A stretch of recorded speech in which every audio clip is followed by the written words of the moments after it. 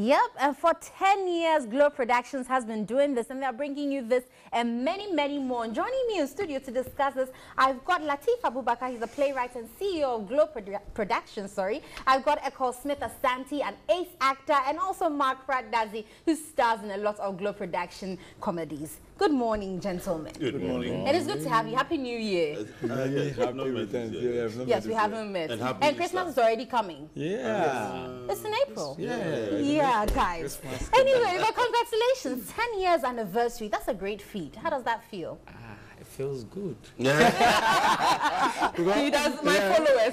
Because we did it together. Yeah, you did it together. Kudos to you. Yeah, it's just that it's been a very, very tough path. But I mean, we've been able to achieve something good in terms of, we'll talk about branding, in terms of audience base, and in terms of even financial gains. Right. I mean, we've gone past the break-even point, and then we've increased our audience base from 150 in 1,005 auditorium to about 6,000, 4 shows, 2 days. Nice. So we're excited. That showcases some humble beginnings. Exactly. Yeah.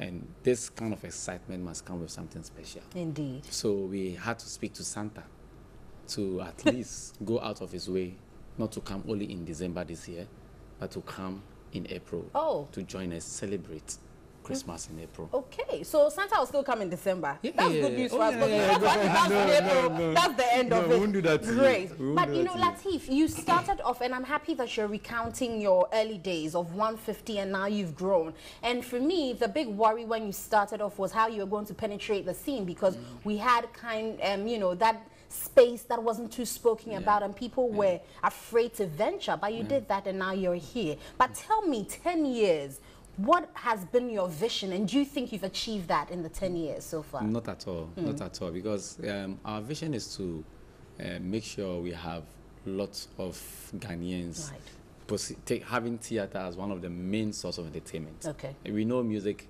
is the game, but we are trying to push to make sure that at least each and everyone has the next best alternative, aside music, should be theater when it comes to entertainment or comedy or what have you.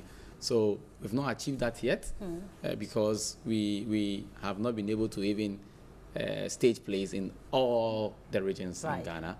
At least we've done 7 regions, but we hope and pray that we should be able to touch the lives of people across the country. And it should be consistent, just like we do only Accra consistently. We should be able to stage consistent plays in other regions. But now you've got more work, because we have 6 new regions added on. I'm telling you.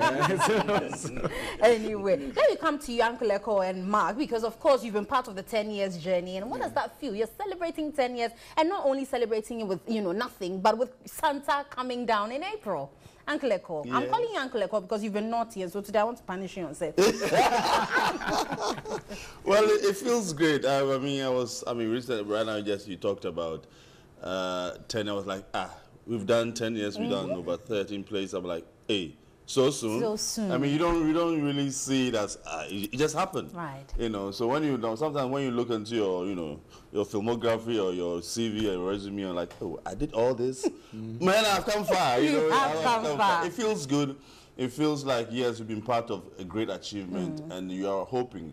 I mean, he's actually hoping to do 16 regions. I'm hoping to see Monday, Tuesday, Wednesday, Thursday, Friday theater. Nice. Because I mean, if the people we are following, emulating, the whites we can go to Monday theater in London or wherever, and it's full.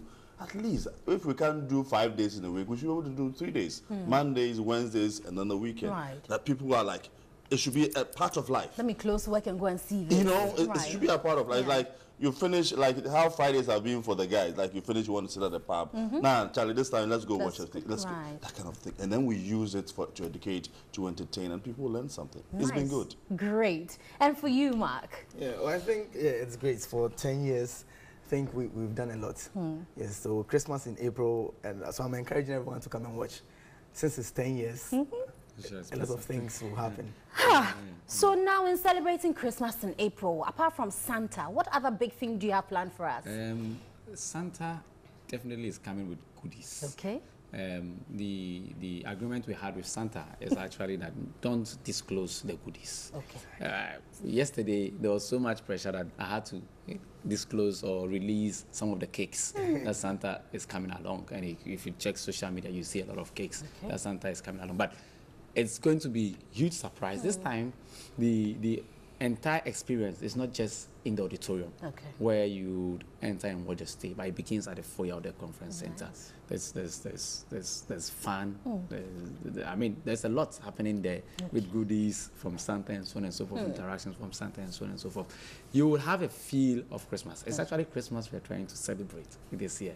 It's joy time for us and our patrons. I mean, because without them, trust me, we won't be here. It's been a very, very, very difficult. It's been difficult moments.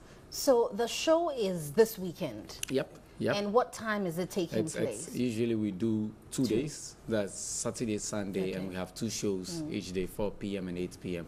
And the cost? And then it's 80 cedis. I mean, for those who couldn't grab the early bird, sorry. Now it's the early bird, it has a spa. So now we are doing 80 Ghana cedis. Very well. So let me ask a question, because usually if we come to watch, you know, Latif Abubakar's shows, you see that there's the VIP section, or the people who get the treats before. But this time around, Santa is giving everybody the treats. So everybody's a VVIP. Everybody. Naturally. Everybody. All our patrons. But I know you don't want to give away what the storyline is, but tell us. Just give us a hint, because the storyline for me, just the title, Christmas in April, is too exciting to just let us go without a tidbit, just the tip of the iceberg. The only guarantee you will have is that it's comical. Okay. It's comedy. You laugh out loud. Yes. So what else? But the rest, then we can talk about the fact that it's on modern day slavery. Nice. Yeah, so it's on modern day slavery that we can talk about comfortably. And the fact that this man here is a madman in the play. He's a madman in the place. So, Uncle Efo. Yes. Oh, you down. He's a madman. Yes. He's always doing also businessman, politician. No. This time it's switched the whole thing. No. He's a madman in the place. So it's quite exciting. It's something different. If you look at all the plays we've done, this is actually the best of all the plays we've done. So if you think you've enjoyed our plays, you've had fun, you laugh out, people to play. Yes, so they are out of the box. But I know the voice, and so I'll take a wild guess. If I pass, you pay me. But anyway, guys, it's been fun having you, and thank you so much for coming to tell us about Christmas in April. It's showing this weekend, 4 p.m., 8 p.m., AICC. If you've never watched any of his shows, just because their 10th anniversary, make sure you come. Don't come alone. Bring your whole family from the north to the south, 16 regions, just so they can also make sure you are happy every time. Because, like Uncle Eko said, every time they're planning at least Monday, Wednesday, Friday, if they make it a show, I'm sure we'll all enjoy. So let's make sure we're supporting them so that they can grow and make it better for us. I have been speaking to Mark Pradadzi, Eko Smith Asante, and Latif Abubakar. He's a playwright and CEO of Globe Productions. And this weekend, we're all going to AICC to support them as Uncle Eko plays the madman.